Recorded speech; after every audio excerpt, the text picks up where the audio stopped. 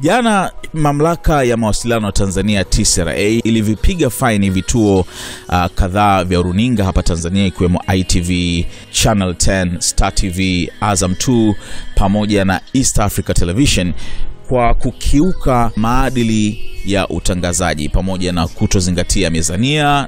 Wengine wamepigwa faini ya shilingi milioni 15 na vingine vimepigwa faini ya shilingi milioni 7.5, na wote walipigwa faini kutokana na ripoti ambayo walitoa tarehe 30 Novemba mwaka jana, inayohusisha na tathmini iliyotolewa na kituo cha sheria na haki za binadamu Tanzania, kilichokuwa kikizungumzia hali ilivyokuwa baada ya uchaguzi mdogo wa madiwani ambapo kulitokea kashikashi fulani hivi. Kwa hiyo leo kituo hicho cha sheria na haki za binadamu kimekutana na waandishi wa habari na kuzungumzia kuhusiana na kusikitisha kwake na adhabu hiyo ambavyo vituo hivi vimepewa kutokana na ripoti ya kwao. Na miongoni mwa kitu ambacho kilikuwa interesting sana katika press conference hiyo ni kwamba kituo hicho cha sheria na haki za binadamu kimesema kwamba kitasaidia kuchangisha harambee kuvisaidia hivi vituo vya television kulipa faini hiyo, kwa sababu inaamini kwamba ni fedha nyingi sana na wenyewe ni kama vimeonewa, kwa sababu vilichofanya ni kuripoti tu tathmini ambayo ilifanya na kituo chenyewe. Kwa hiyo ni kama vile kinajisikia vibaya kwamba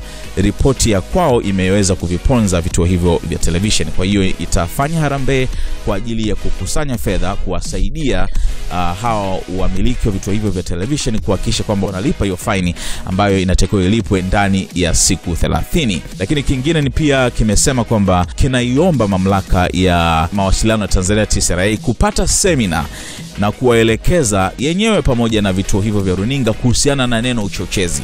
Nini hasa kinachofanya kitu kiwe cha uchochezi? Nini hasa tafsiri ya neno uchochezi?